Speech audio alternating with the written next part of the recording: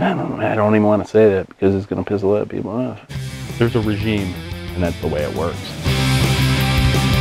How do you control a group that is really a group only because it wants to be a group? I have pretty thick skin. People aren't going to insult me. I've been called every name in the book by people in this group. I've been called a thief, a liar, you know, a con artist. Hi, I'm Alvin Johnson, and I'm founder of the 501st Legion. He will never admit to the huge group that he's brought together. This guy that wears plastic has united over 2,000 people in the world. The 501st International Star Wars Costume Club. You're part of that organization. You mentioned several thousand members around the world, though. That is correct. We have members in Europe, in Asia, all over the world.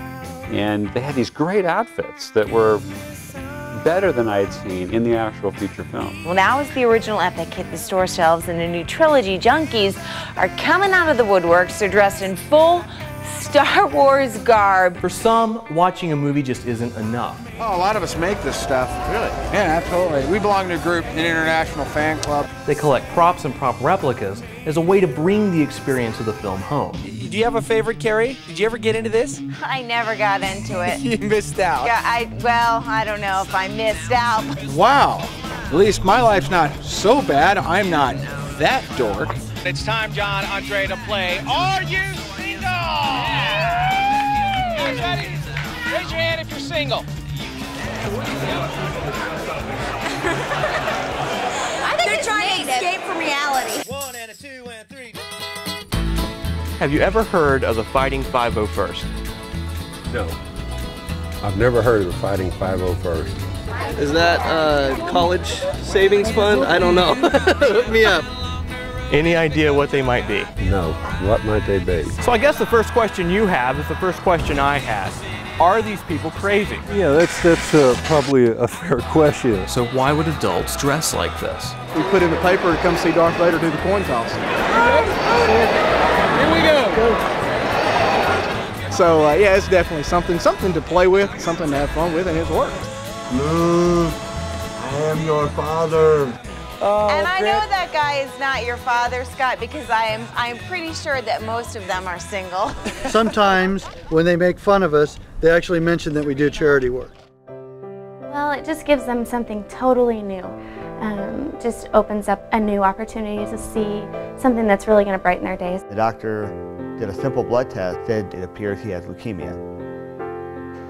Day plus 19 of the transplant. Star Wars became a method for him to escape the reality of what he was going through. The 501st, we're going to present him with a certificate making him an honorary member. He started not responding as well to the medications anymore. A parent should not have a birth and a death certificate in the same envelope. Call went out to try to visit Christian in the hospital, and I felt it was very compelling to go help Christian out. This is why I do it. This is why I do costuming. This is why I dress as Vader, is just to be with young kids like that have this love and excitement about it, and that I can give it back to them. What should we color? How about if we color me? One of my dreams actually came true. That's so great, John. I'm actually coloring with Darth Vader. I suppose I'd be dressing up in costumes if I wasn't making the movie. First outing, I'm getting blown up. It added a completely different element to the experience. They have all these guys in their authentic costumes, look like they had just stepped right out of the screen and into the audience, and everyone loved it. I'm a little scared of these people. This is the story of the Fighting 501st. Well, it's over now, and I don't know how. Living in a world of make-believe. Well, it's over now, and I don't know how. Living in a world. I'm just living in a world. Who's the 501st? Of make-believe.